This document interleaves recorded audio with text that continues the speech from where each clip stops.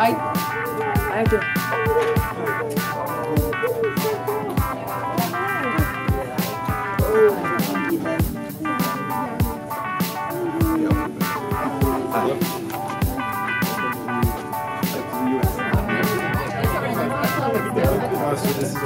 Those are good. Good. Hey, Dave. Dave, nice to meet you, Dave. How are you? You have one more follow line to meet open? It's going really well. Yeah, she said it was closer to where we walked in.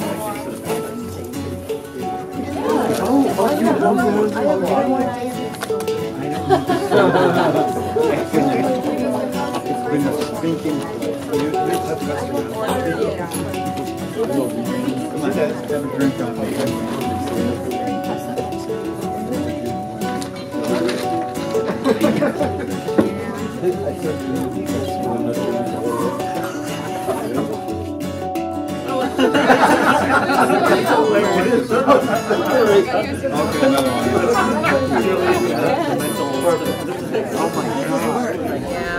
See you guys. Alright, you ready?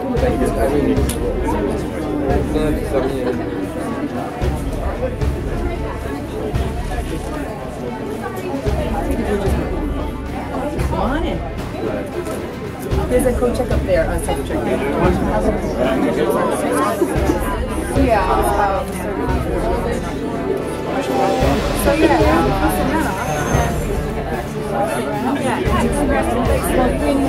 yeah. So I have to know. Wow. She's here to help me, but the woman wouldn't take it. I can handle that.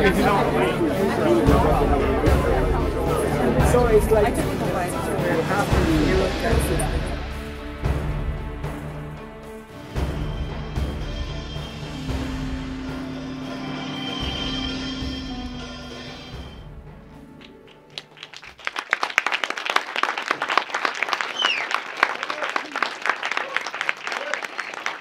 I just want to thank everybody for coming out tonight. I know it's a really, really cold night, but it's an amazing film. It's the first in-house documentary that Sea Shepherd has made, full-length documentary. I'm Ethan Wolf. I'm the New York City chapter coordinator. I was also in Costa Rica in 2015 for the end of the campaign. We're just going to have a Q&A now with Captain Paul Watson, who I don't really think needs much of an introduction. But, you know, our founder... Thank you. Spiritual leader in this movement here. And then Andrea Gordon, who was the executive producer of the film, initiated the Turtle campaigns in 2015, as well as spearheaded the project. Then what can I do? Could I call somebody? Can I write to somebody? Because I want to go there and see that place, but what good is going there if you're going to see that happen? Don't they realize that they got to really preserve that? You know, so people can come and see that. I don't think they want people like us to come and see that.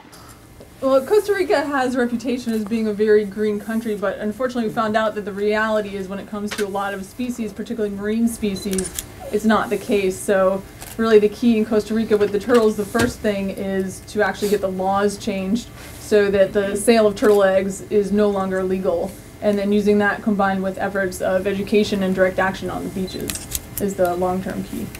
When I was down there, there was a school right across the street from where we were living in Limon. We had several Spanish-speaking volunteers who went across the street, asked if they could do a presentation, and they ended up doing, I think, 3 or 4 presentations that day, and the principal of that school sent them over to another school to do presentations a few days later. So there were definitely people interested and had never really thought about that the turtles are, you know, a natural, really natural part of their country and what something they have to protect. Well, the problem with the ecotourism is, you know, they're selling Costa Rica as this ecological paradise, but it's all public relations. The reality of it is that there's too many people making too much money off of exploiting those resources. It's not just turtles; it's also sharks. It's so many species that are being exploited in that country. I mean, how much can we do to kind of maintain the fight for more protected areas? Well, I sometimes almost think that what we have to do is wait for a minor, hopefully minor, ecological collapse so that nature kicks us in the ass and shows us how things are going to have to be done and we're not going to survive. I don't think that people realize just how tenuous this entire thing is. The best example I know is that since 1950 we've had a 40% diminishment in phytoplankton populations in the world, and phytoplankton provides 70 to 80% of the oxygen that we breathe. If phytoplankton disappears from the planet, we die. It's as simple as that. But you ask your average person what the connection is, they're oblivious. They don't care, they don't know, they don't want to know. But we survive on this planet because of the grace of just a very few species. At the beginning of the film, it's mentioned the importance of Costa Rica in terms of the turtle population. How are conservation efforts elsewhere in the world for turtles? Turtle conservation in other parts of the world. Well, I think Andrea, we're also working, of course, in Honduras and Florida and Colombia, different places. So it just depends on the country as far as the turtle conservation efforts. One of the most endangered turtle populations is the eastern Pacific leatherback. And in some places that population has plummeted 97% in just 30 years. And it's particularly striking because the turtles have been around for over 100 million years, and for their population to disappear by 97% in 30 years means they're already gone in some places. And the key is really protecting their nesting sites, because even with all the turtles that get killed from bycatch from fishing and from plastic and from all the other problems, they can survive that more than if people keep stealing their eggs from all the nesting beaches, there's no way they can survive. And so that's why it's, making sure that we can get the beaches protected for each and every turtle that we can save. That, as the film says, that's one that might come back. Other than, of course, volunteering and coming out, but if that's not a possibility for some reason, what are the three things, if I could ask you, Paul, that you would recommend that people like us in a city environment can do to express our support in an active way? I think the most important thing really is to make your views known to the government of Costa Rica and the other countries that are involved, but through the embassy or the consulates here, and let them know that you know about the situation and that you're concerned about it. And of course, I don't really support when people say they're going to boycott Costa Rica, tourism boycott of Costa Rica. I don't really support that, because a lot of the people who are on our side in Costa Rica actually depend upon that, and so we're punishing people who are actually our allies. There is a lot of support in Costa Rica. There's a lot of people who are very angry about what happened to Jairo, and so we shouldn't alienate those people. But it's really the most important thing is to put pressure on the government of Costa Rica. So basically to close down Ostional as a... That's one of the things. There should be no legal outlet for that, because it's like the ivory trade, for instance. As long as you have legal ivory in the world, then contraband or poached ivory can be marketed through that loophole. And they said, well, this is all legal because it came through here and here are the papers. Of course, the papers are all forged. But if you eliminate it completely, make it totally illegal, then there can be no excuse for anybody buying or selling. Not many people also realize that over the last 10 years, over 1,000 people have been murdered for trying to protect the environment. And we don't really hear about this unless there's somebody well known, whether it be a Diane Fossey or even Jairo. But people are dying all the time, and a lot of them are indigenous peoples, and most of them, I'd say 70% of all of these murders take place in Central or South America. The rest in Africa primarily. I have been reading about the plankton issue. What makes it not become more of an issue in the ecology world for people to be screaming about it, that this is a serious issue and nothing's being done about it? Is this sort of like climate change, where it's like there's like a massive consensus, but people just like forget about it right now? Well, one of the problems is our media culture, and plankton they're not cute. I mean, nobody even knows what they look like, really. I mean, and unless something is cute, then television isn't really interested.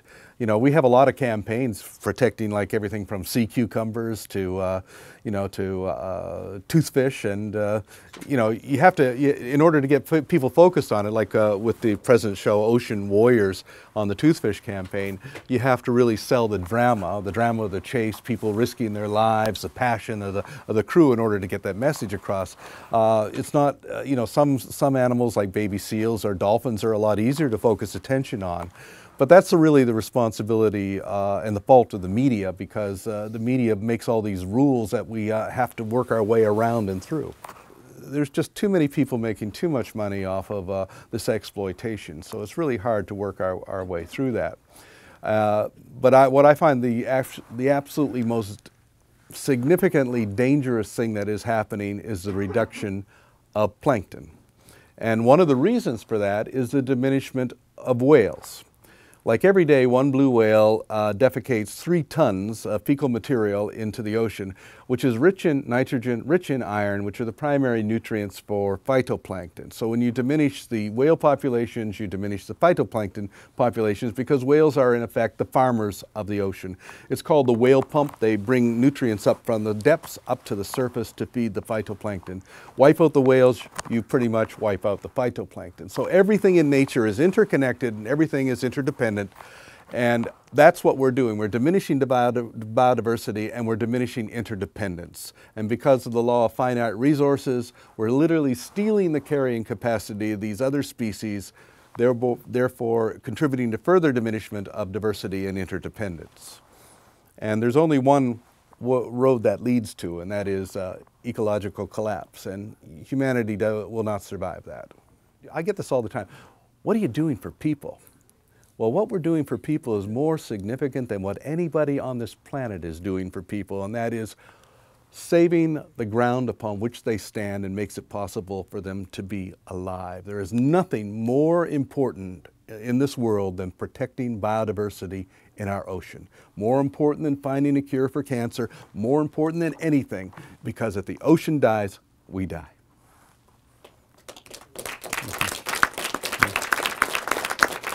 Do you think that will be a subject of a further film that you would do? Because this seems like such a complex issue that I don't think people understand. I don't really have to ask Andrea. I don't do films. On your shoulders. Huh? We are doing television with Ocean Warriors is on right now, and with Vulcan and Discovery and Animal Planet and that. And we, you know, we're trying to get more and more. It is very, very difficult because you know, mainstream media is really reluctant to address these issues. And the only way to package that really is to play by the rules that the media gives us to play by, which I've always said there's only 4 elements of any news story: sex, violence, scandal, and celebrity. And if you don't have one of those elements, you don't have a story, and nobody's going to be paying attention to it. So that's why we have to use those elements. One of the things, for instance, 40 years ago, I learned this lesson when we took Bridget Bardot out to the ice floes in eastern Canada to focus attention on the baby seals. And the revelation was incredible, because we have been trying to get people to pay attention to this for years, and suddenly she just lies down on the ice, cheek to cheek with a baby seal, and we got every cover of every magazine in the world. And that's why this next March we're going to take Pamela Anderson out to redo that whole thing, and you know, to keep that going that way, because they can't resist it. For example, just this week I wrote a speech to be read to Putin and the Russian government. Now, they're not going to listen to me, but Pamela Anderson delivered the speech and they listened to her. So this is the kind of games that you have to play. You know, we used to say biodiversity is so important. You go to museums on the land. But I don't know if I was mentioning to you with the explorers, whatever, but we don't know about the biodiversity in the ocean. I mean, I'm like, I could pronounce acidification, the bleaching of the corals. I'm putting it out there, and I'm trying to get people's reaction. There is so much we don't, they come and they go, probably more so in the ocean than on the land. Such biodiversity we don't even know of. Biodiversity in the ocean is much more important than biodiversity on the land. Yeah. But one begets the other anyhow. Well, the problem is that the planet could survive without life on land. Right. Can't survive without life on the ocean. But it's also interesting is what our understanding of what the ocean is. I mean, most people, when you say the ocean, know it's that Atlantic Ocean out there. It isn't. This planet is the ocean, and it's everywhere. It's the water in the sea, it's the water underground, it's the water in the atmosphere, it's the water locked up in the ice, and it's the water that is in every cell of every plant and animal on this planet. That is water in constant circulation, which is the ocean. This is the planet ocean, it's not the planet Earth. But because we're land-dwelling creatures, we're biased towards the land. But the reality is, it is the ocean. And therefore, when you affect any part of it, whether it be in the ice, underground, or whatever, you're affecting the entire ocean. After all those years, is there any movement up in the higher politic regions that shows that they might change their view on these issues, or is it still hardcore environmentalist against money? I haven't seen any sign of any change coming, but everything we do takes time. You know, we've been fighting the killing of pilot whales in the Faroe Islands since 1983, so we can't expect to win these things overnight. You just never give up. That's why we call our campaign in Taiji, Japan, Operation Infinite Patience. A lesson that I learned many years ago when I was a medic with the American Indian Movement during the occupation of Wounded Knee in 1973. And we were surrounded by 1,500 federal troops and then plus the FBI, U.S. Marshals, about 2,000 altogether.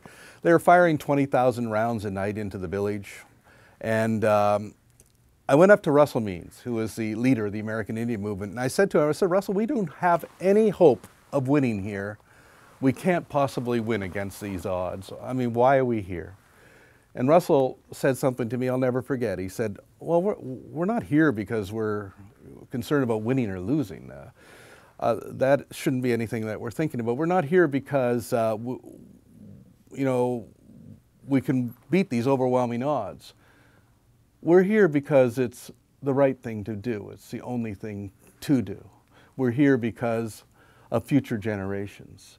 And we just have to carry on. And he was right. I mean, that was the beginning of a movement. But we lost. But the problem with being an environmental activist is that our victories are always temporary. But our defeats can be permanent, because it'll always come back. You know, we can beat them here, but 10 years later we're fighting them again, because the forces of greed are very, very strong. It's almost like Star Wars, you know, the good, you know, the bad force and the good force and whatever like that. But we have never to forget that we're fighting for life.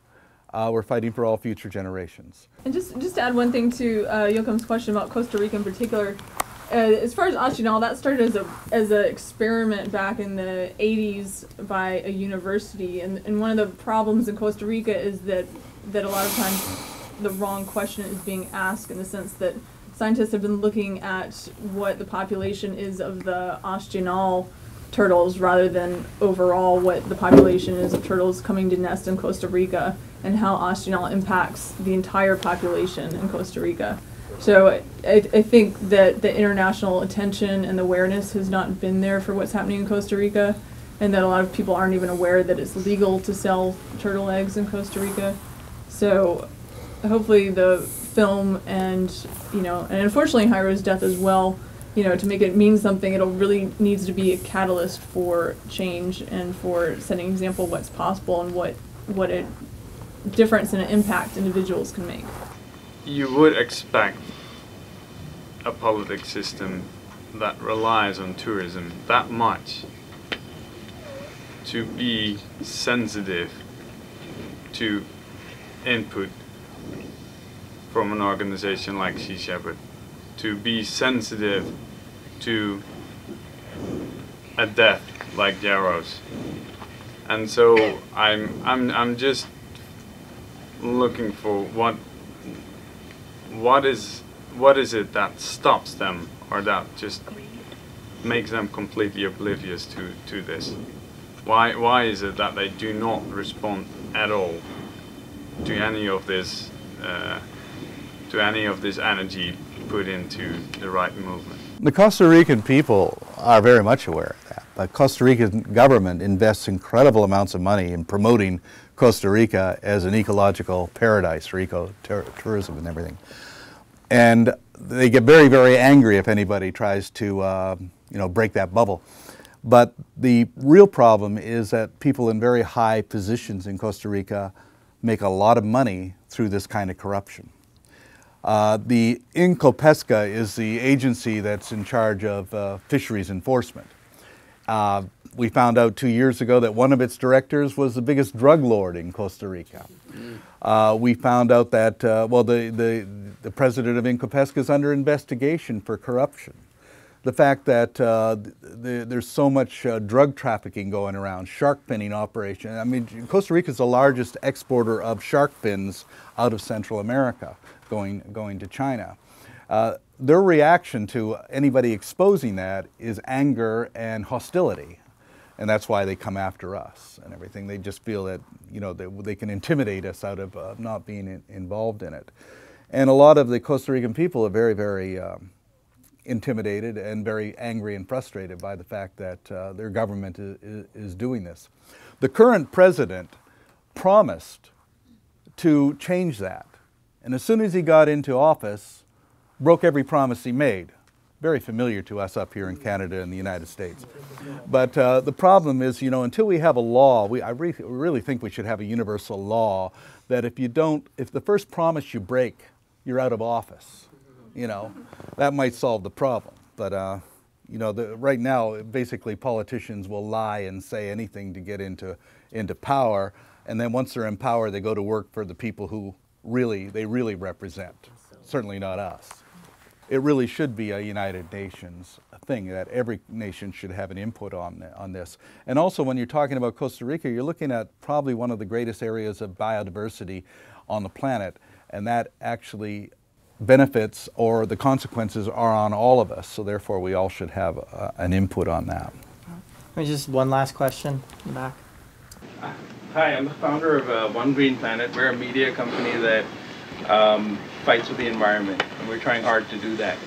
The biggest question we get from our readers, majority of them which are based in the US, they're very quick to point to countries like Costa Rica or countries in Asia and Africa and say the government needs to do more, while ignoring the fact that we in many ways with our daily choices are contributing to many of these problems. So what would you say is the single most impactful thing someone in America sitting here in New York City can do to have a positive impact on the environment? Is it stopping to consume seafood and all animal products? Is it cutting down on plastic? What can we do to protect the oceans while sitting right here and kind of powerless in many ways, or seemingly powerless? I think you already answered your question there. Is there anything else we can do? These are probably the first two steps, like eliminating animal products from your diet and eliminating plastic from your lifestyle. Particularly in New York City, eliminating animal products from your diet is an incredibly easy thing to do. Eliminating plastic is a lot harder, but there's ways that you can really reduce it, and you're going to be reducing the carbon footprint, and and I think it's one of the things that Paul has said that I always say when speaking to people about Sea Shepherd is the greatest predators of marine wildlife are now the animals on factory farms. And that is something that people just don't think about, is all of these fish that are being caught up, many of them are just being fed to cattle and to cows and to chickens and to pigs for humans who eat those animals. 40%. Yeah. Yeah, it's about 40% of all the fish taken from the ocean is converted into fish feed for pigs, chickens, domestic house cats, domestic salmon, fur-bearing animals.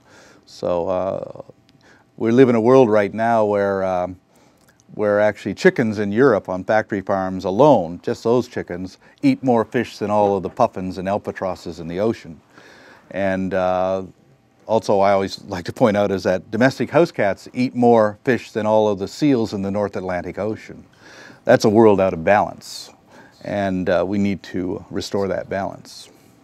All right. So I'm sorry, I know that there are a few more questions. We're kind of running out of time here. again, I want to thank everybody for coming out tonight. We've got a little bit more time in the space outside, so definitely check out. We've got a lot of great products that help merchandise and some art, but all that money goes right back into Sea Shepherd so that we can put our ships at sea, so that we can put ground crew on the beaches in Costa Rica and Panama and in Mexico and Honduras and Florida. So please definitely check it all out and learn about how you can get more involved. And thanks to Andrea Gordon for spearheading this project through.